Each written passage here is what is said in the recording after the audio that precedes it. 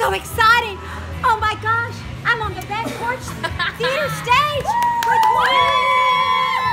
Oh my goodness, I want to interview these beautiful chickadees. And John thought I was talking about him. She was. Yes, he's one of the fine feathered roosters. Oh my God, too. Look, all the fellas in the show have feathers. That's so appropriate. Wow. So tell me, y'all, how does it feel to be back at Dollywood singing your favorite songs? It feels great. It feels great. It feels great. It feels great. Yeah, it feels good. Yeah. Love it. Now, do the feathers help your tonicity and your quality?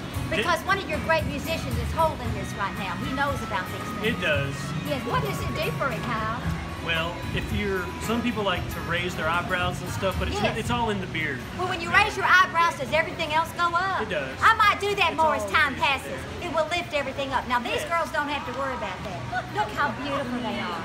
Oh my, look at their radiance. They radiate on stage, even at 100-degree heat. That's how much they love y'all. So tell me about your experience this year performing together.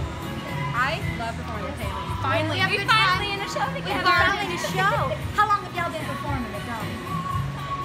6 years for me. Yeah. 4th year for me. 4th year. Oh, they were just little poultry prodigies when they started. Yeah. And John over here's got basic guitar and everything. I get big sing. Kicking. I know y'all got to come to all the popular songs. And so can y'all clap your wings for me, everybody?